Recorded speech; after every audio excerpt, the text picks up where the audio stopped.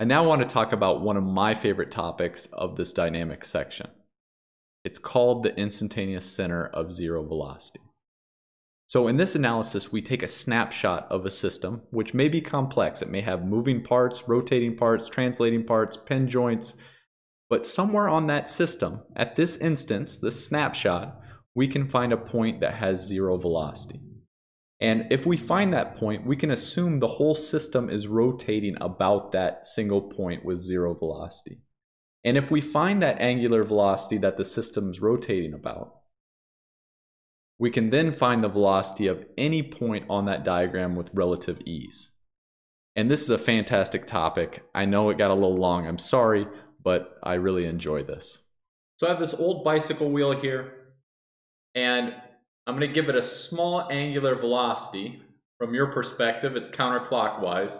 So we have the velocity at the bottom actually is pointed to your right, and the velocity at the top here, the velocity vector is pointed to the left. Over here, we have the velocity pointed downward, and on the other side, we have the velocity pointed upward. Now let's analyze this bicycle wheel a little bit. I'm giving this bicycle wheel a spin in the counterclockwise direction with a magnitude of omega. If we want to find the velocity at A, we would need to do our cross product. The velocity at A is equal to omega cross R from the rotation center O to A. So this vector from O to A.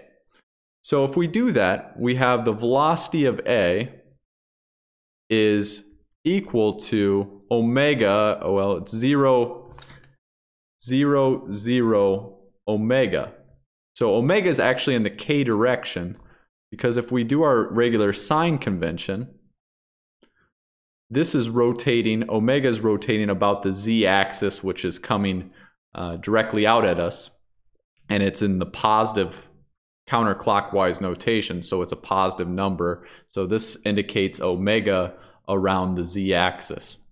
And we cross that with the r vector from O to A, and from O to A, it's just moving upward in the y direction. So that's 0 in the x, that is r in the y, and 0 in the k. And if we perform this cross product, we get VA is equal to negative omega times r in the I direction. So what is that telling us? Well, this vector here, it has a magnitude, omega times r, and it is to the left because it's in the negative x direction. Now if we want to find the velocity at B here, we can do the same thing. We have the velocity of B equals omega cross the vector from O to B. And doing this, we have the same omega, 0, 0, omega cross our r from O to B, and that is going to be 0, and this time it's in the negative y direction, so that's negative r and 0. And performing this cross product, we get VB is equal to omega times r in the I direction. So this time it is positive, which indicates that this is in this direction, and its magnitude is omega times r.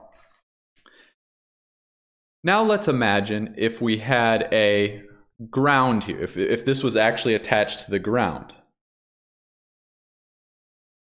Now, if the velocity of B here is omega times r as it touches the ground, would you believe me that the center of the wheel, or actually how fast the bicycle was moving, which is the same as the center of the wheel, is moving at omega times r to the left? I think that's a concept. So if this is rotating at omega times r, it's touching the ground, and we've found that the velocity here is omega times r at the ground. Then if this is rolling on the ground instead of at a fixed point here, the center of this needs to be moving to the left at a velocity of omega times r. Now let's analyze the system. Instead of spinning about a fixed point, it is actually rolling against the ground here. And we just said that the middle of the wheel must be traveling at omega times r. My question is now, if it's rolling against the ground, this is a different scenario than what we were analyzing before. What is the velocity at the top at A if it's rolling against the ground? Would you believe me if I said the velocity of A is equal to the velocity at the center here, plus the velocity of A with respect to the center? The velocity of A with respect to the center. This is what it actually is. And what is this term here? How do we figure out this term?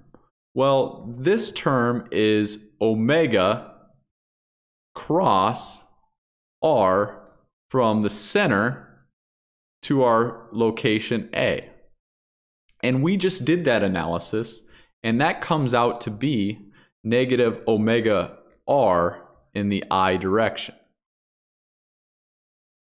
So let's figure out the velocity at A.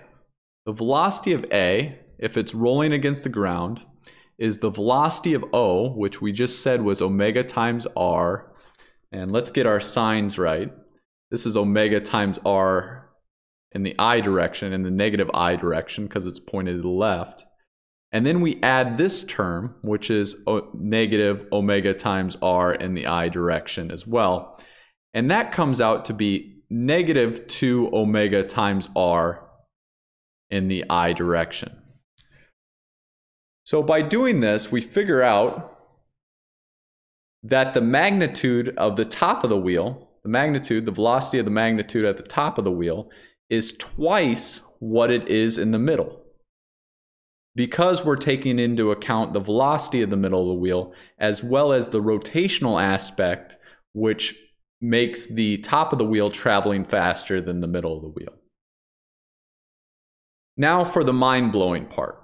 Let's take the velocity at the bottom of the wheel, at point B here where it touches the ground.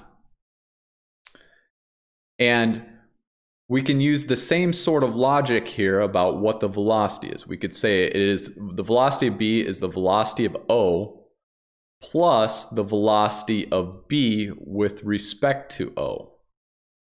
And this term here is omega cross r from O to B. And we already figured that term out, and that term is equal to omega times r in the I direction. That's the positive direction. So VB is equal to negative omega times r in the I direction. That's the center, right, to the left. And then we add omega times r in the I direction. So these two cancel each other out. This one's negative and this one's positive. And we get a velocity of 0. So the velocity at B is equal to 0. Now that takes a minute to wrap your head around. Okay, I want to prove to you that the velocity when this car is rolling against the ground, the velocity at the bottom of the wheel is 0. And to do this, I'm going to mark around the wheel with chalk and then drive past the camera.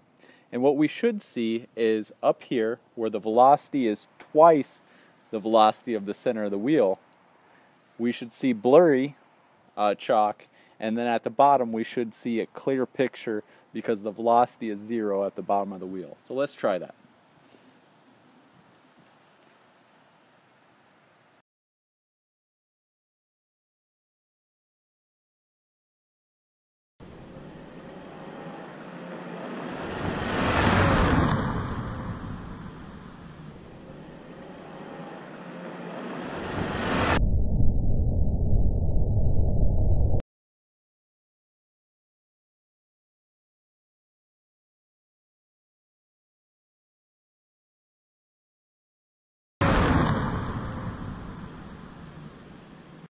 Now if you take a look at this scenario and you convince yourself that the velocity at the ground is 0, we have this linear relationship. So as you see, if we look at the distance from B here all the way up, we actually have a linear relationship between the velocity. So we could pick a point along on this line anywhere and figure out the velocity because it's a linear relationship. As closer we get to B, the closer we get to 0 in terms of velocity. And since point B has a 0 velocity, we have a special name for this point. This is called the instantaneous. Did I even spell that right? Nope, there's an extra T in there. Let's try that again. Instantaneous center of 0 velocity. Instantaneous center of 0 velocity, and that is at B. So as a part of the system, because of the instant that it's moving right now, it may not be the same in the next instant, but for this instant right now, that velocity at B is 0. And we can find an angular velocity about the instantaneous center. And that is this, omega IC. So we treat B like it's a fixed point, like the whole system is rotating about point B. So how do we figure that out? Well, we know that omega IC, let's write this out, omega IC, R from B to A, so that's the vector from here to here, equals -2 omega R in the I direction. And through this, we can figure out, we know that this vector is 0, 2R, 0, because it's 2R up from B to A here. That's the vector from here to here. And we can figure out omega IC. And once we have omega IC, then we can find the velocity at any point, any arbitrary point. So point C, let's say point C is up here.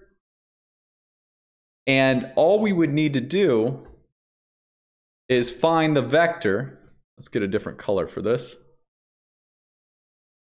We would need to find the vector